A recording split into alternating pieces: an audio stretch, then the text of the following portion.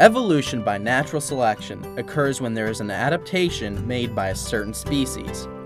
Variation in traits occur, and those variations are passed on from generation to generation if the trait promotes survival. For example, if an animal inherits a trait that gives its species the ability to camouflage themselves in their natural habitat, that new trait gives the species a higher chance of survival compared to a species that inherits no favorable trait. The lesson to be learned here is that certain organisms can adapt characteristics that improve their chances of survival.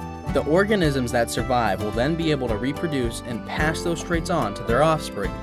Remember during the lab when you had 5 seconds to find as many butterflies as you could? The ones that you found represented the butterflies that were eaten and did not have a chance to reproduce. The ones that you couldn't find, however, represented butterflies that would have survived and would be able to pass their traits on to the next generation. It's important to understand that creatures with traits that help them survive pass these traits on because of natural selection. Thanks for watching.